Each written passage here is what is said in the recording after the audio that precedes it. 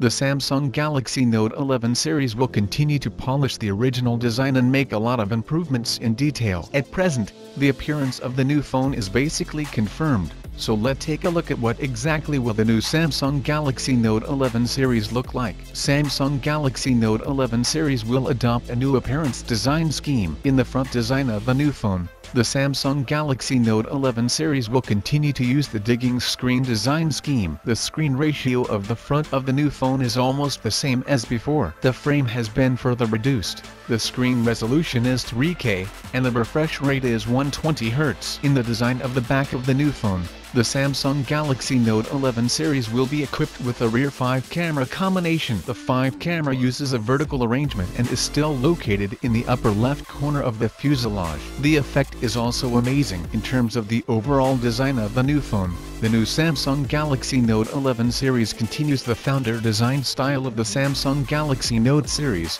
and the overall effect is tougher. The Samsung Galaxy Note 11 series will be equipped with the Snapdragon 865 processor, which is also the mainstream flagship processor in the market next year. Its performance is also very powerful, and the phone is also equipped with an X55 baseband, which means that the phone will also support dual networking 5G function. As for the memory combination of the new phone, the Samsung Galaxy Note 11 series will start with a 12GB plus 256GB memory combination. The new phone will have a maximum of 12GB plus 512GB memory combination coming. Such a memory combination is also very powerful. In the camera combination of the new phone, the Samsung Galaxy Note 11 series will be equipped with a 5-camera combination of a rear single 100 megapixels plus a single 12 megapixels plus a single 16 megapixels plus a single 20 megapixels plus a single TF. On the front camera of the new phone,